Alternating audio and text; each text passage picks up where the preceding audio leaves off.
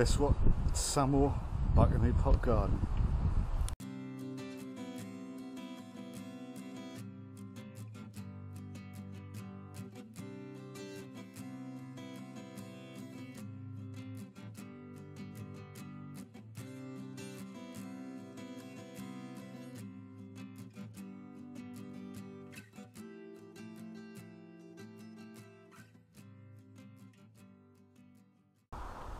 Right, so these videos are coming thick and fast now.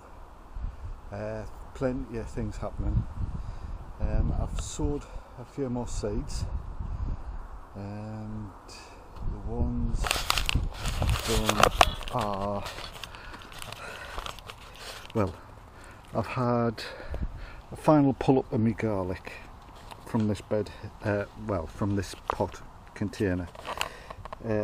So it became empty, so I'd hate things to just sit around and do nothing.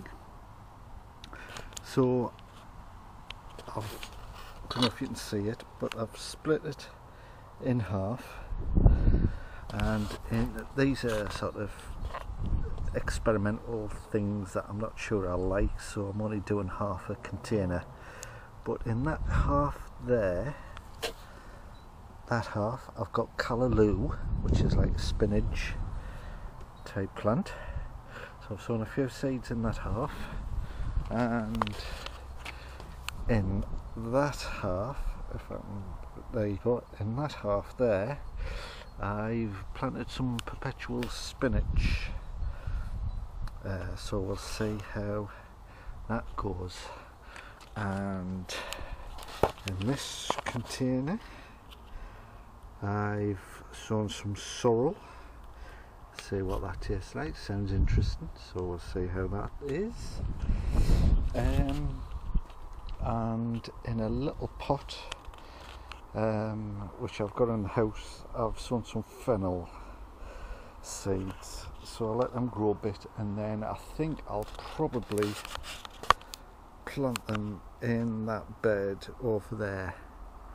Because there's no room over here, it's all full. Beets that I transplanted the other day are doing very nicely, as I think everything is. So that's a update on what I've sown. One of the videos I saw, some fella, I think it was Ian Nocton, had a little problem in his greenhouse, and basically what he had was, and I have it myself, I need to go around the other side. Basically this is my,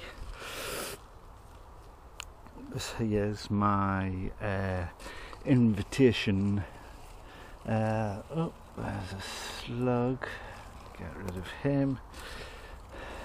Sorry, snail. This is my, if I can get, yeah, this is my invitation Swede. This doing rather well, not too badly, but he was having this sort of thing where something was taking little nibbles out of his leaves, and he didn't know what it was, but I think I might have found out what it is. And the thing he has to do is go underneath the leaf, which I have here. So as you can see, been nibbled wholly, and if I move that leaf out of the way, there's the culprit. Sorry. Yeah. Right, there's the culprit there. Caterpillars. And I've got quite a few.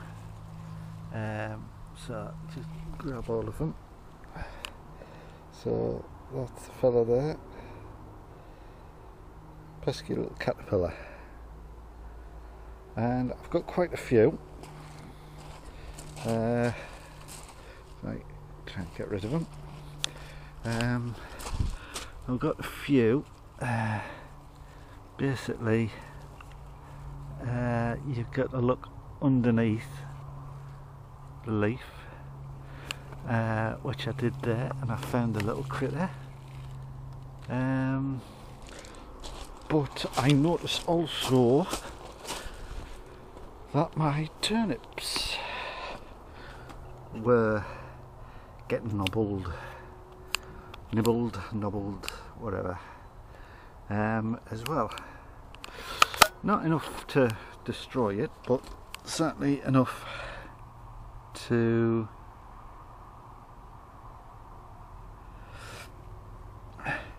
make it look unsightly. And basically all you have to do is, and I did see another critter,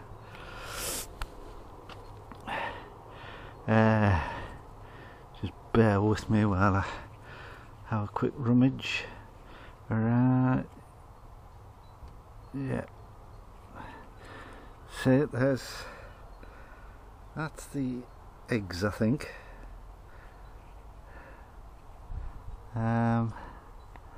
And it's hard to see, but right at the tip of my thumb is a very tiny caterpillar, and they're the little blighters that are probably causing all these holes, because they're certainly appearing on mine. And there you go. Get this leaf back. He's slightly bigger, but I think, Ian, that is your problem. Tiny caterpillars. And obviously, and oh, there's a little batch of eggs that have hatched to produce these very tiny little caterpillars.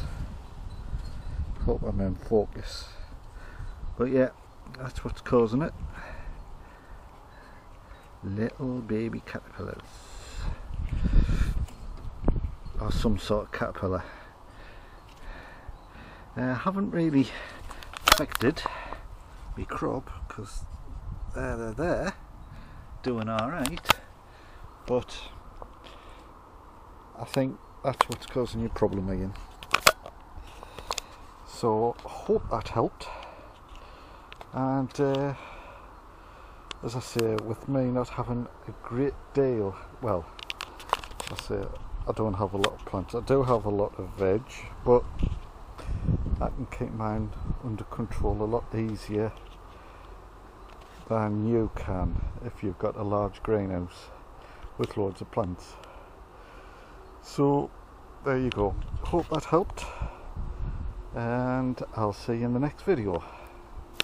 See ya.